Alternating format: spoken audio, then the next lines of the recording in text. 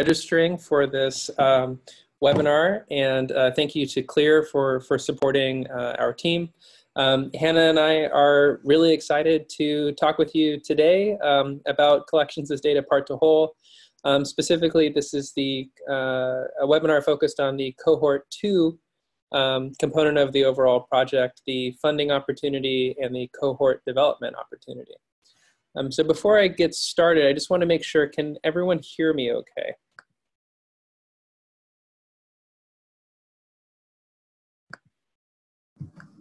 Yeah, sound good. Okay. Thanks, Hannah. And yep, okay, that's a pretty enthusiastic yes from everyone in the room. Okay, so I'm going to get started, and then I'll be handing off to Hannah to talk in greater detail about the CFP. So I'm launching the presentation. Okay. Getting the good to go from Hannah. Okay. So yes, thank you for joining us today. This is the webinar focused on the Cohort 2 funding and cohort development opportunity of collections as data part to whole. Here is a screenshot of the call for proposals. It is currently on our website now. The CFP officially opened on August 1st, which I hope was not a weekend. But it opened on August 1st. It closes on October 31st, so there's some time to develop proposals. Project overall is, we are very grateful to the Mellon Foundation for supporting this project. We're happy that this work is able to take place because of their support.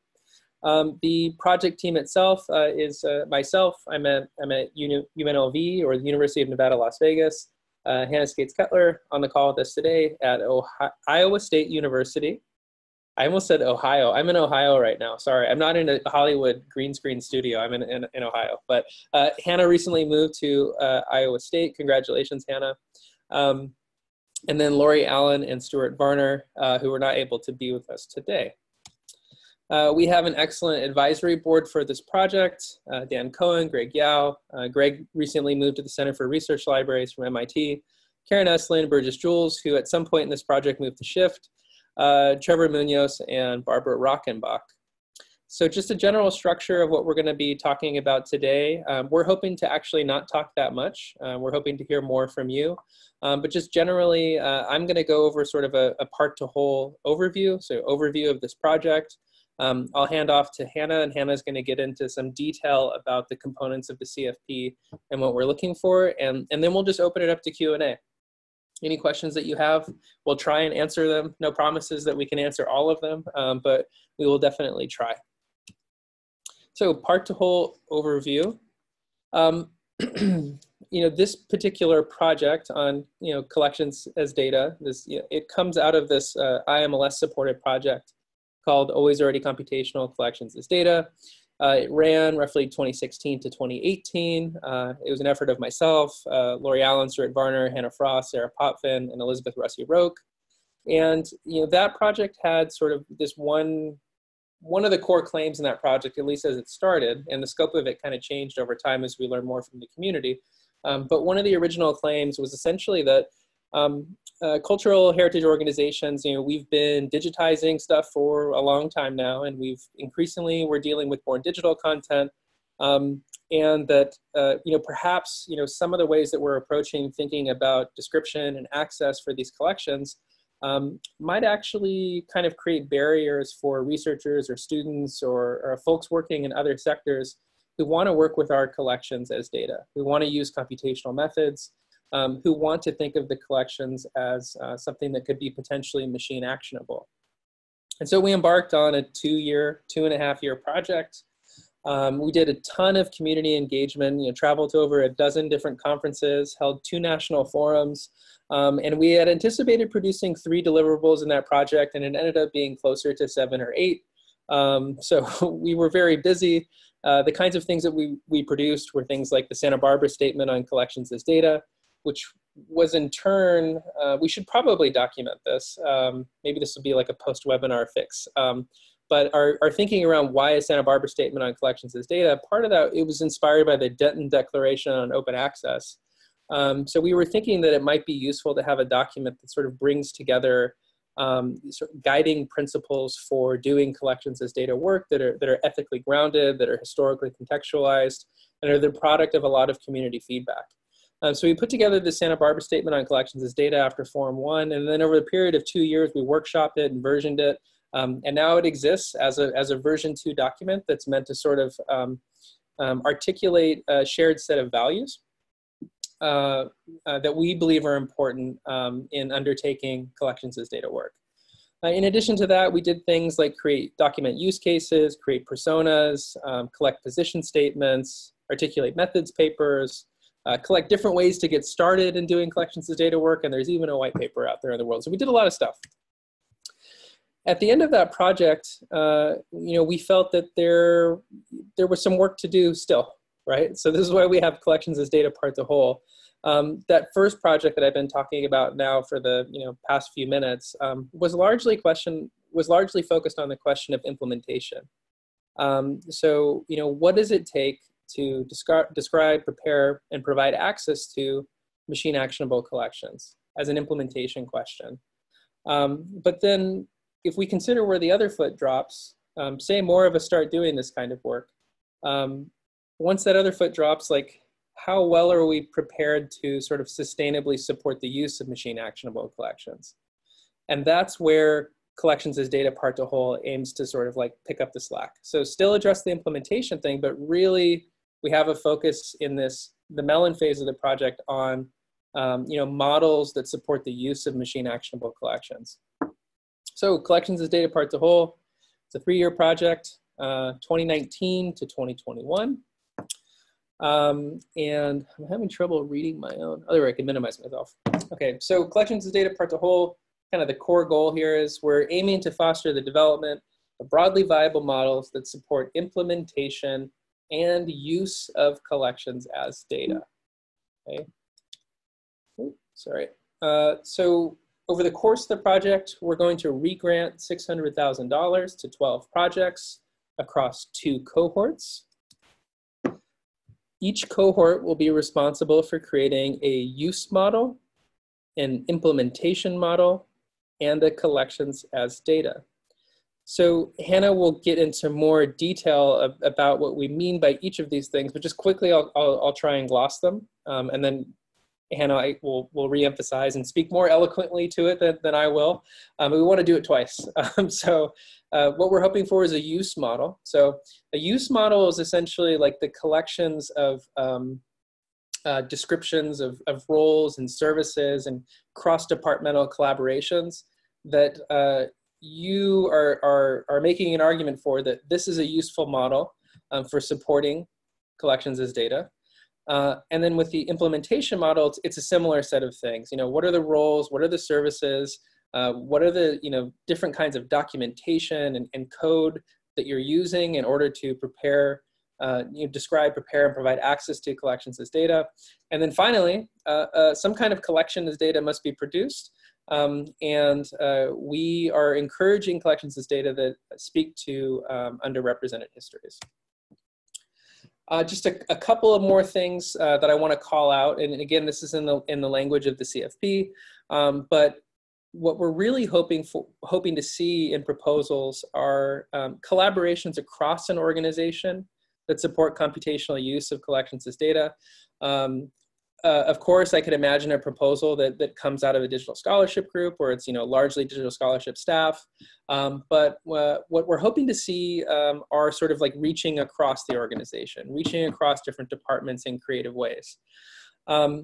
We encourage you to think about using this as an opportunity to kind of form the kinds of collaborations you've been wanting to have that might be a little bit elusive across different silos in your organization.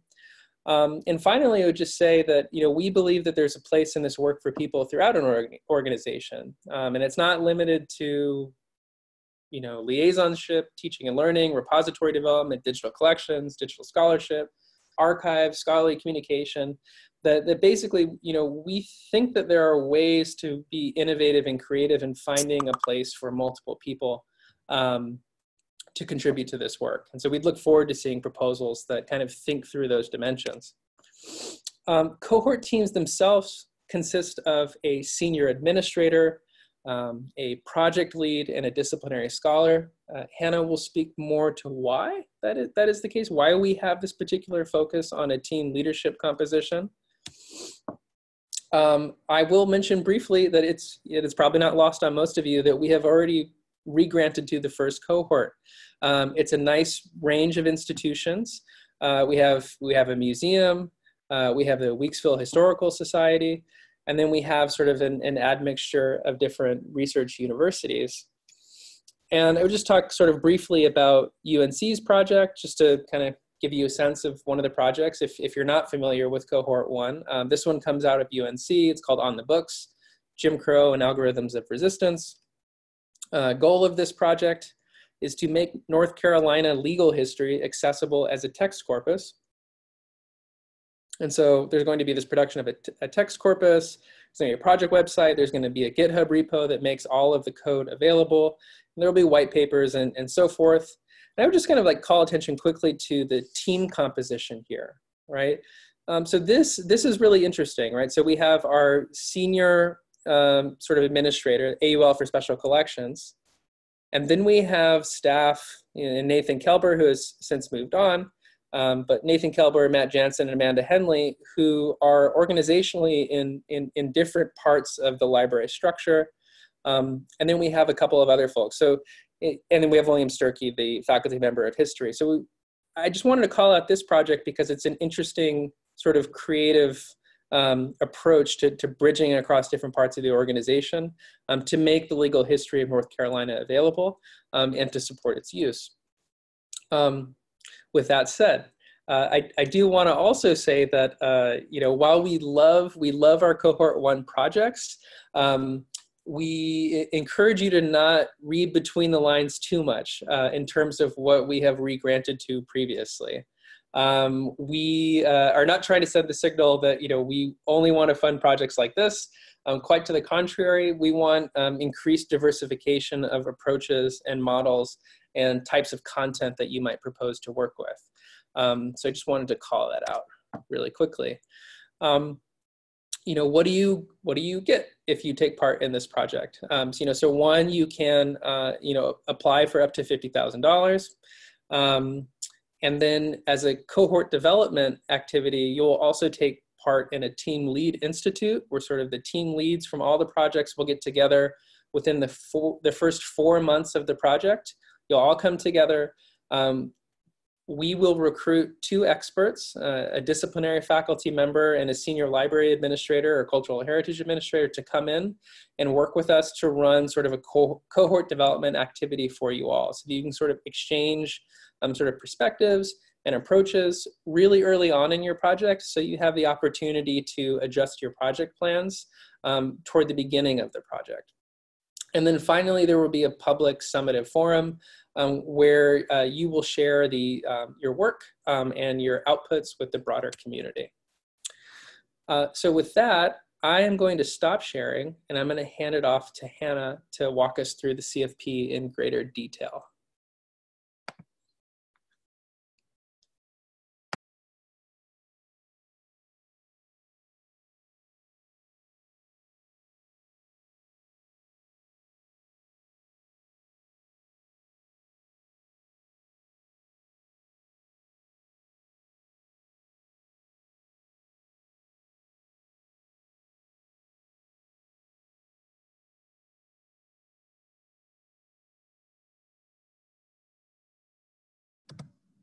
Okay, so have I successfully shared my screen? Okay, great.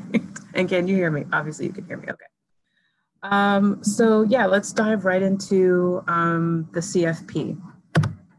So the CFP is live. I believe Krista has linked that in the chat, and we'll take a look at that here.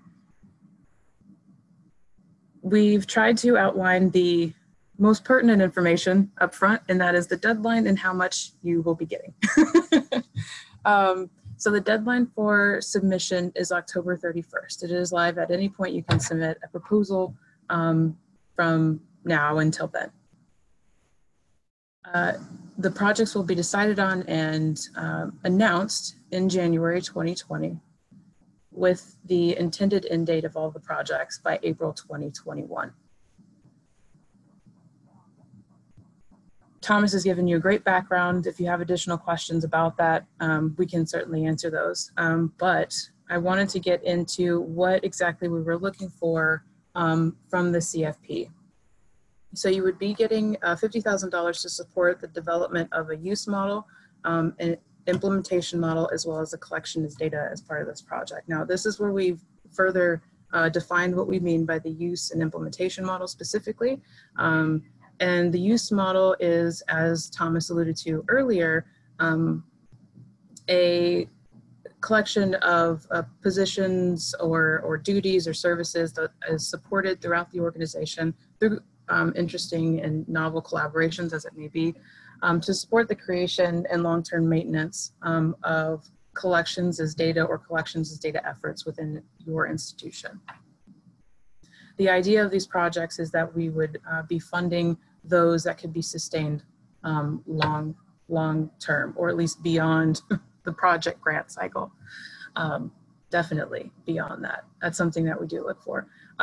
We also look at the implementation models or proposed implementation models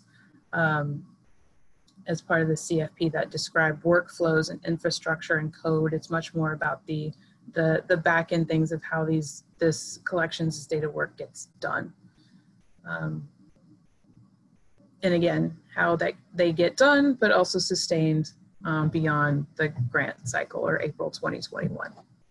In addition to the collections as data, which we have found in our past work and iterations of the cohort, that's not really the hard part. But we can definitely answer questions about that as well.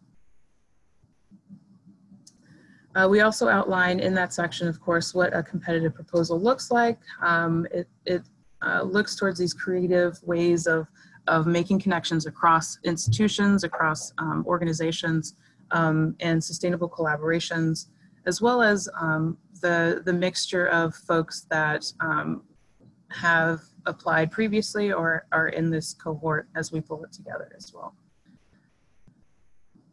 We are also looking for the development of collections as data that represent typically underrepresented voices within our digital collections or archives historically, and ethical care of the creation and collection and distribution of these data. So the things that are supported as part of this grant, including buyout staff time or faculty time, room rentals, fees or training, consulting outside of the institution should expertise lie without. So there are some options and flexibilities on how the $50,000 up to $50,000 can be spent. We did in this round do a little bit more explicit documentation of the evaluation criteria, including some additional detail about what we look for in the use and implementation models, as well as the proposed collections as data. You will find that some of this information is repeated, and we thought that that was important because these are areas that we look for across these different components. So if they are repeated, we are looking for them to be, well, not repeated word for word, at least the values and expectations are repeated in these different sections.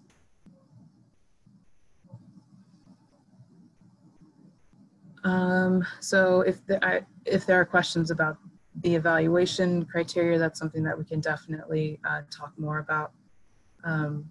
But we are looking for how these projects can be supported throughout the project.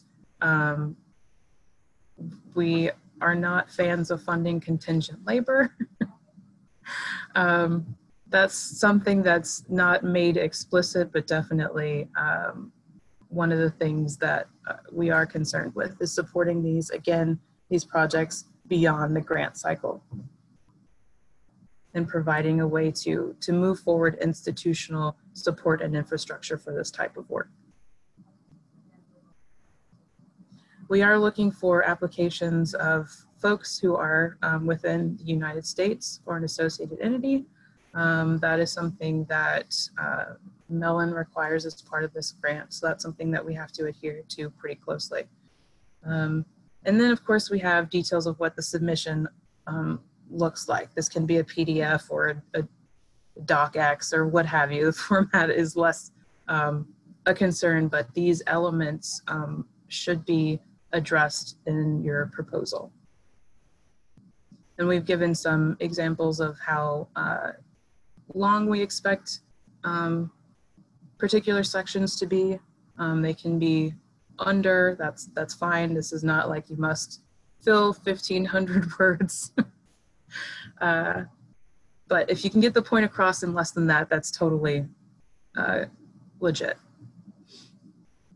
And there's some detail about what these individual sections are, but if you, as you work through your proposals, have questions about any of these sections or would like some clarification, we can just talk through that with you one-on-one or an additional time, which is scheduled for August 19th. I think we have another webinar that we're happy to address additional questions that you have as you're working through this.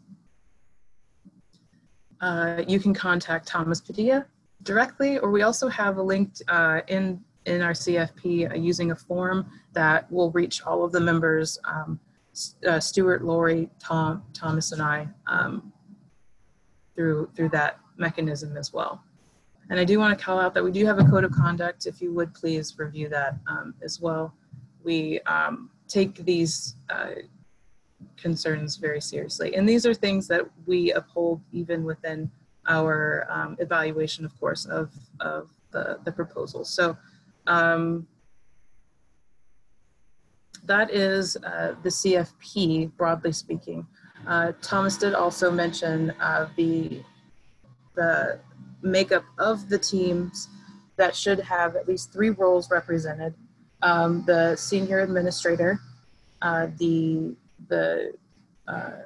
disciplinary scholar, as well as the project lead. Now, the senior administrator is there specifically to create real buy-in from an administrative level. Some of the things that we were seeing in the earlier iterations of this project, in the IMLS funded portion of collections as data, was that there was a lot of interest and a lot of even expertise available to draw on. But one of the things that we were seeing was the support at a higher level or across institutional was lacking, or at the very least understated. And so we called a senior administrator out specifically as part of this grant so that they are made aware and have, I mean, honestly have to be involved in the grant writing process so that they're part of the team.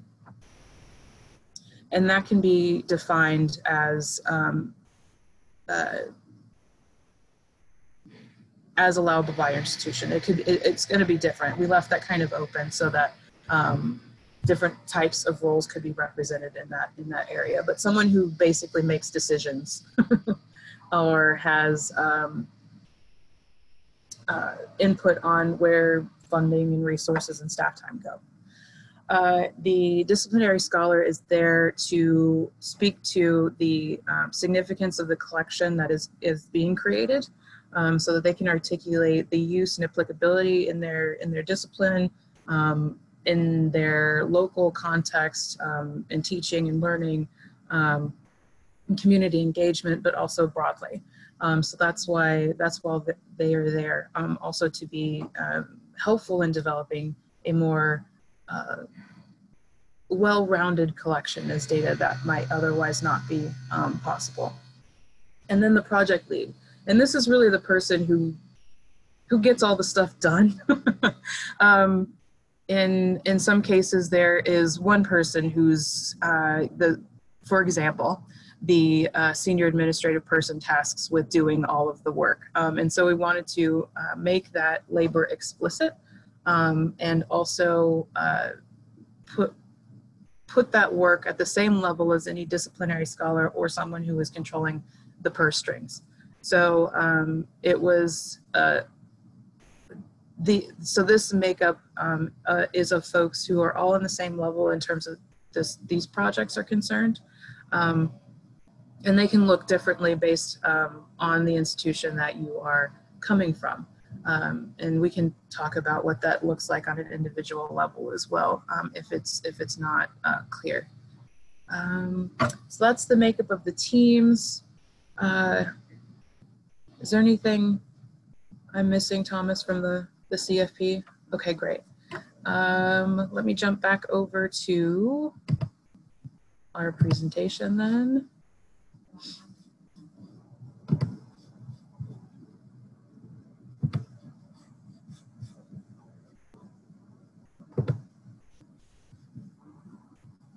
Can you still see it, or is it stopped sharing? Okay, I thought it stopped sharing. Let's do this again. Okay.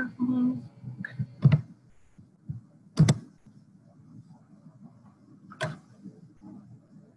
right, are we back on? Are we live? Cool. All right, so the timeline. I mentioned this already, but the CFP is open now, yay. That's why you guys are here. It is open until October. We will initiate the successful projects in January 2020.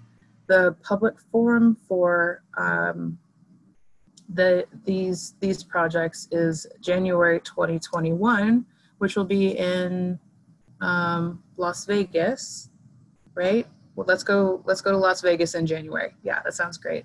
I'm from Iowa, so it's not happening here. And then we will release the models and collections in April 2021.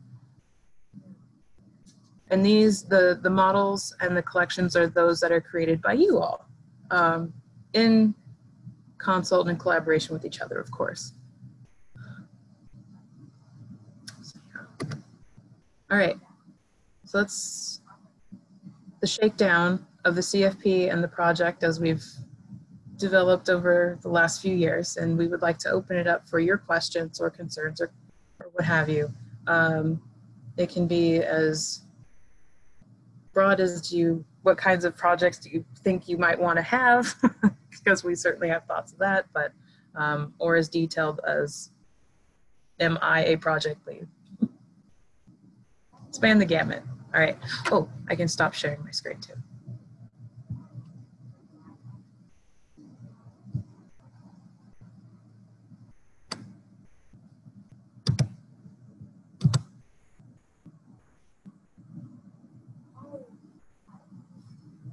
Oh yes, and we should say the recording of today's session will be made available from the Collections as Data website for reviewing.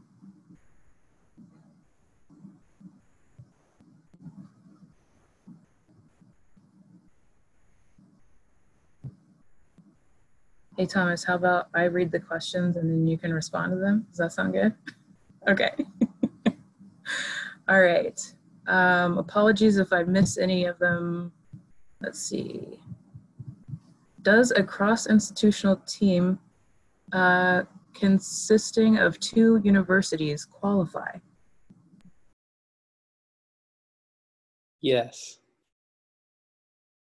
I don't know what else to say. No, yes, it does. I think, Rebecca, if that's, okay, that's another question. But yeah, cross-institutional teams of 2 universities do qualify. This question has come up a couple of different times in interactions with potential applicants where they might say like, oh, we have this particular collection, but the disciplinary scholar who's like the primary expert that we would want to work with is actually at a different university. Then that's totally cool if there's going to be some sort of like cross-institutional collaboration there. Or Hannah, how about I take a couple and then I'll like hand off to you. Okay. So can you elaborate on what a use model would look on, and this is from Alexandra, on how it's different from the implementation model? Okay, so the description of them is really similar.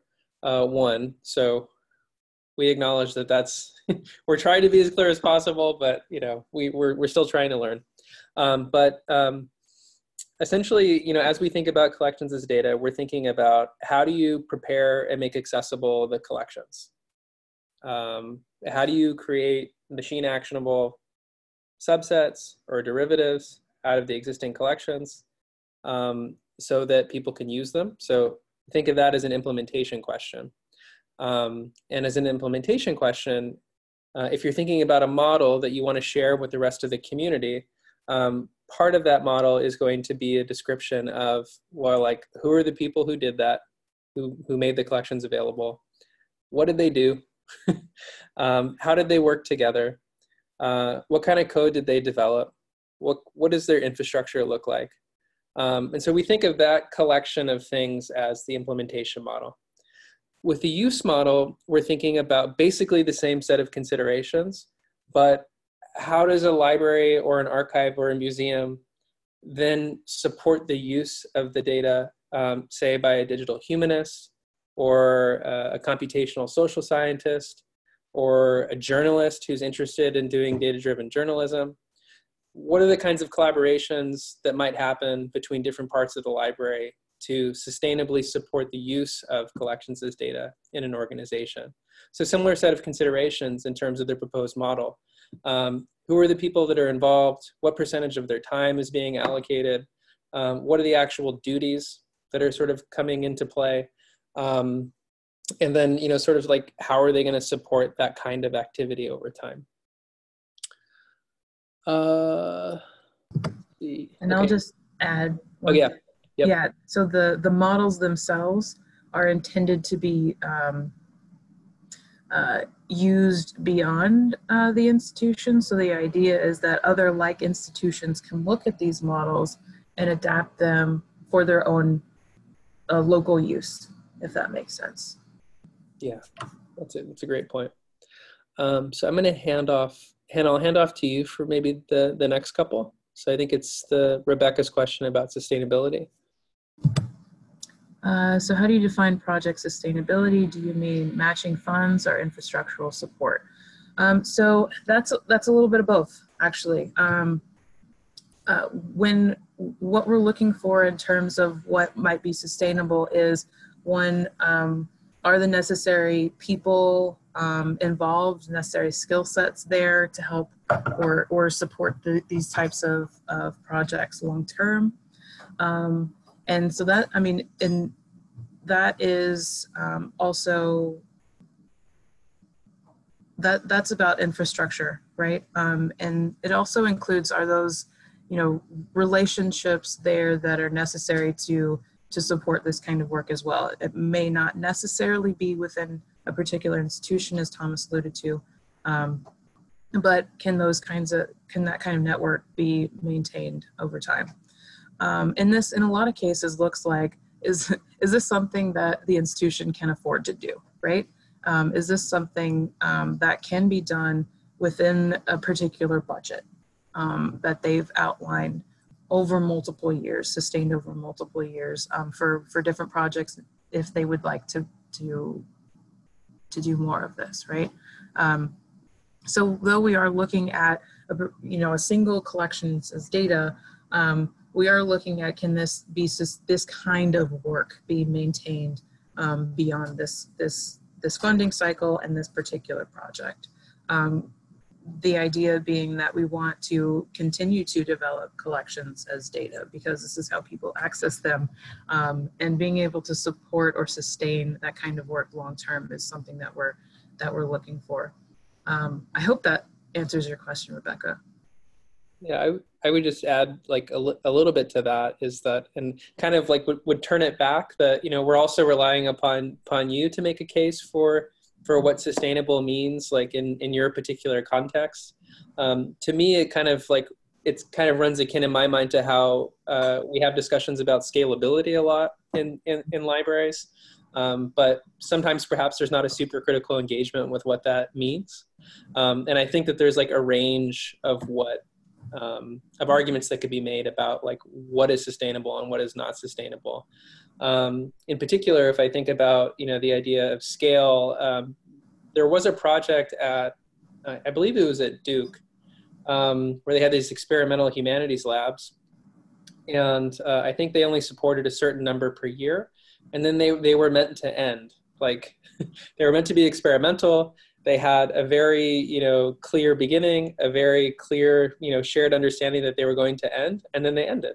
And so the scaling there was really, I think, only like 3 or 4 projects at a time for a couple years, and then they ended, and then there was like a new set of things. So it's like a different articulation of like what sustainability and what scale means. And I think, as you're developing these models, I think there's something there to be said about an argument for a certain kind of sustainability that's particular to the kind of institution that you're at.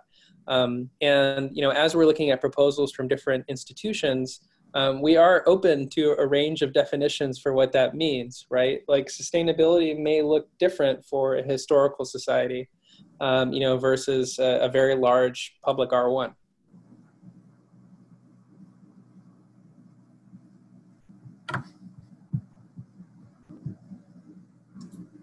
So it looks like Hannah, the next is what kinds of spending are prohibited?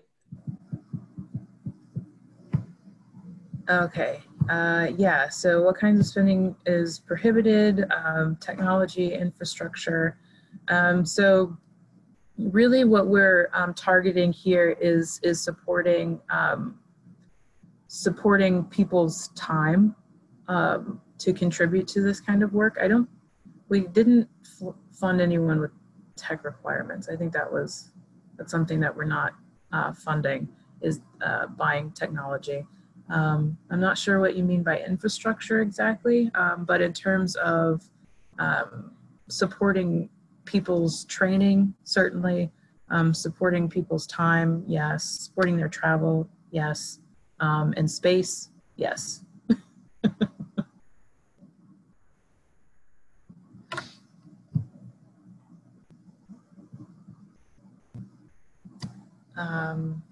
Very small organizations. Fulfilling all the participant parts of the grant application, how broadly are you defining cross-departmental? So this, again, is something that we are looking to you to define. This can be interfacing with the one IT person that you know. And that can be as inter or cross-departmental as your institution may get. What we're really just looking for is that there is sufficient work across particular silos that are required to do this type of work, so that people aren't, just working within the collection curator circle. I'm not entirely sure what your organization looks like, but the idea is really just to get at, are the necessary collaborations there to support this work broadly at your institution? And in a lot of cases, it looks like I'm going to reach out to so-and-so from, research services, as well as library archives IT, and someone who's, in some cases outside of my institution that has disciplinary expertise. So it's pretty broad. It's really just talking about, collaboration across people who might not necessarily collaborate otherwise. So I'll take the next one. This is from Matthew Battles. Can you talk a bit about the nature of the collections in question? Is there a sweet spot when it comes to the tangibility, materiality, cohesiveness, hybridity of collections? I would say that at the beginning of the CFP, we do try and call out, we're encouraging additional content types in collections for this round. We love text and we love metadata, and we will continue to love text and metadata. Our cohort 1 is a lot of text and metadata. We'll be super excited to see more of those proposals in this round, but we would also be excited to see some proposals related to different kinds of content, either digitized or born digital. In terms of types, moving image, audio, 3D, which yeah, Hannah's doing a thumbs up. So I would say like we're gonna love all of them equally, but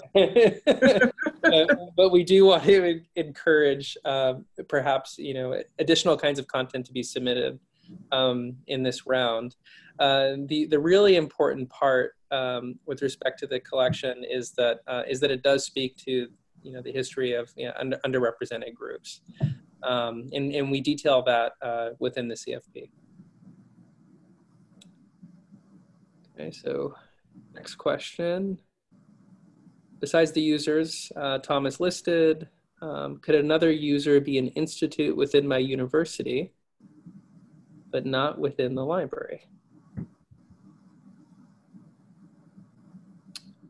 My first thought, I haven't seen this kind of question before, so I'm like a little slow. My first thought is sure. I don't know, Hannah, what do you think?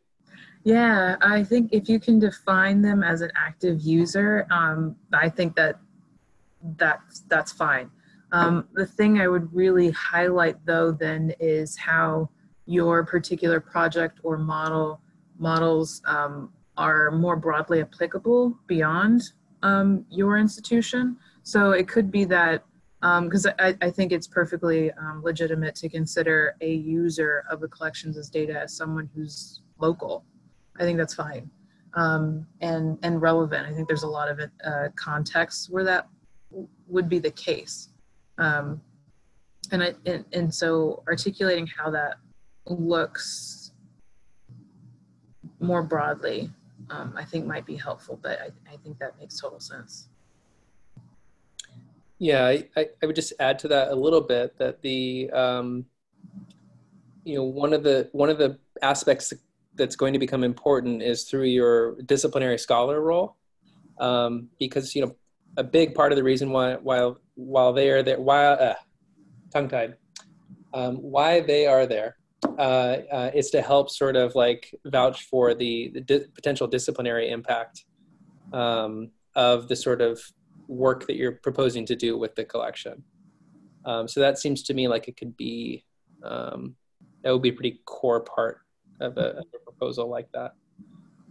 Thomas, you want to lead into the next question? It's kind of talking about the scholarly role. I think it might. Oh, sure. Okay, so this is, could you clarify a little bit more about the scholar role?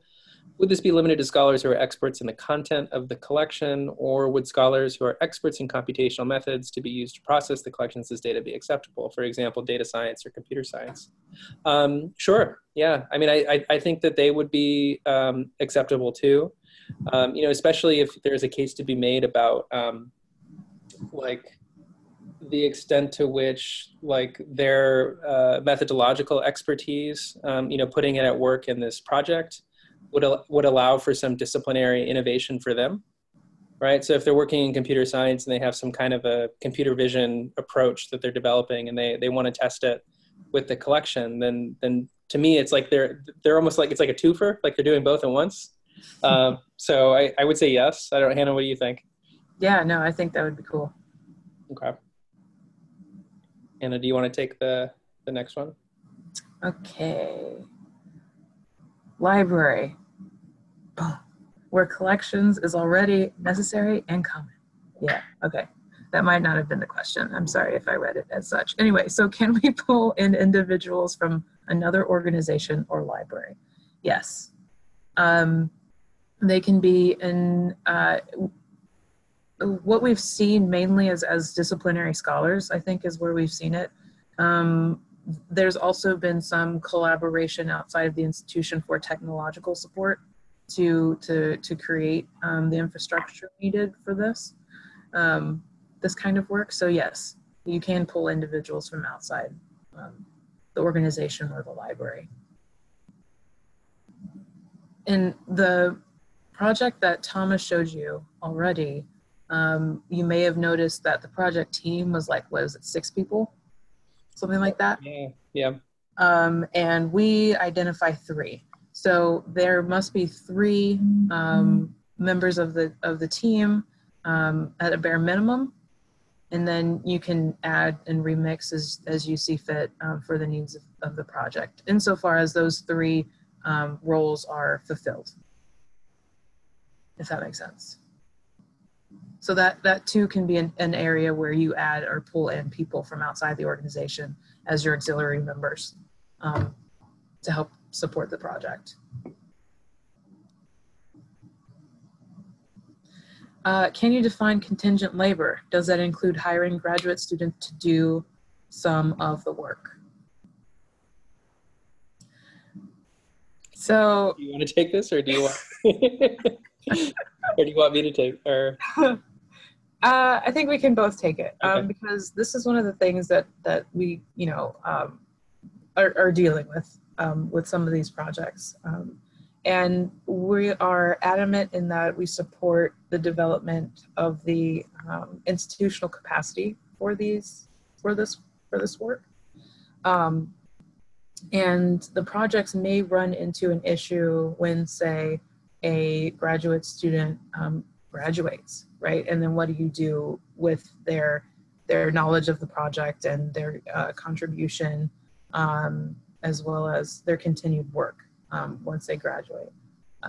That might not be applicable to you or your project, but that's something to consider. So the idea is that we're building institutional capacity for the people who propose projects, and so we've been putting our foot down on not hiring, term appointments and things like that, to make sure that that kind of work can be supported at that institution in the long term. But you can certainly feel free to hire graduate students as part of your project. Yeah, I think that one of the core things to think about is that part of our intention with this work and the development of these models is to help you change local practice. So that it is sustainable, like, over time, right? So I think that there is an argument to be made for having graduate students be like a core part of that. And that argument can definitely be made and was made in the Cohort 1 projects. But we also want to be thinking about this as an opportunity to, for our people that are here and that are gonna be here, right? What can we do to help them?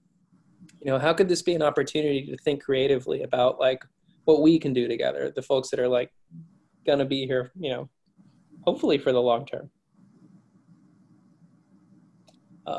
What's the last one? Are there requirements for open accessibility or copyright considerations regarding the data?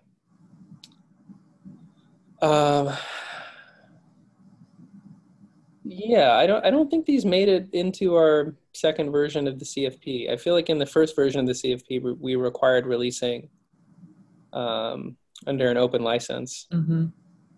So this could be an oversight on our part in terms of not carrying it over into the second CFP. But I believe the general expectation is that we want the collections that are produced in the course of the project, as well as the code that is produced in the course of the project, to be openly available. Of course, if there are particular ethical questions that arise in the course of your project, where it's not appropriate for particular aspects of your collections work to be made available more widely, then definitely we're open to an argument to not release those things. Mm-hmm. In fact, we would not want you to release them. Right.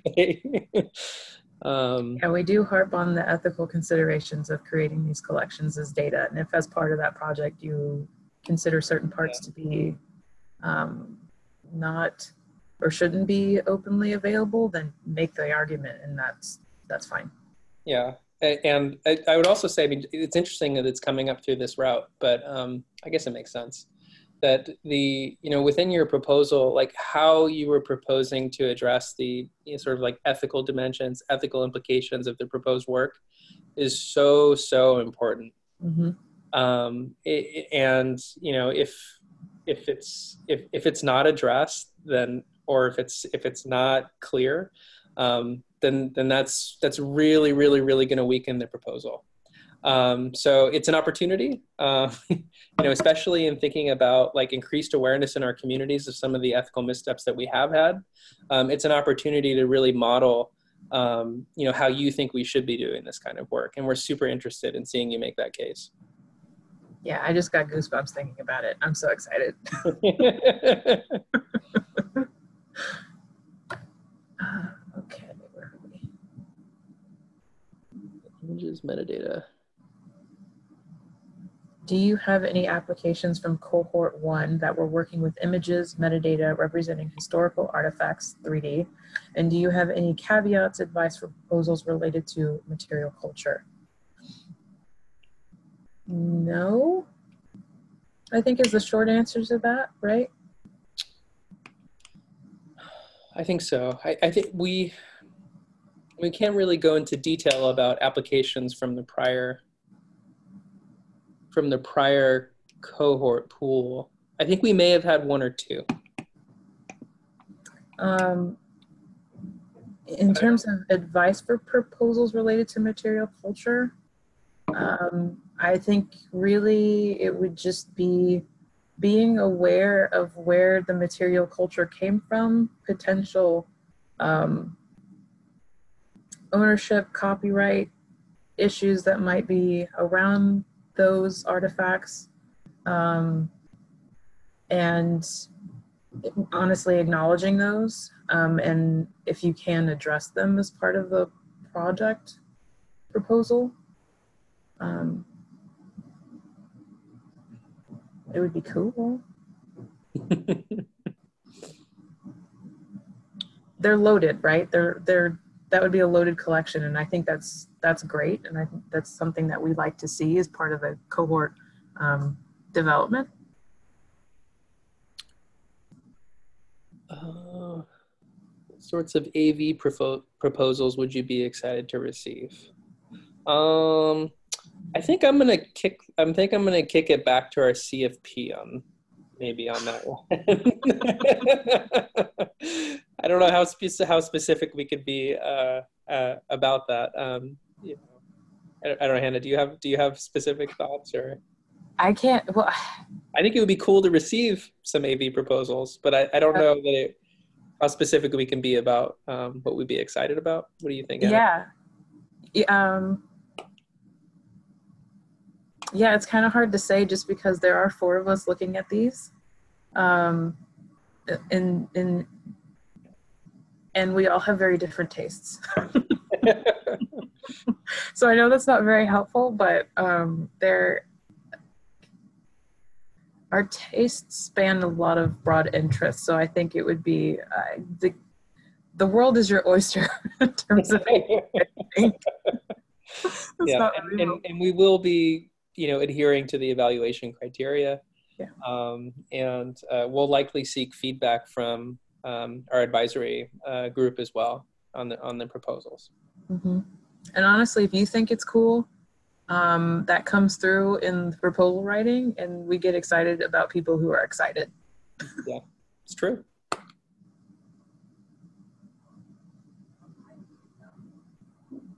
So we have 3 minutes left. Any remaining questions out there?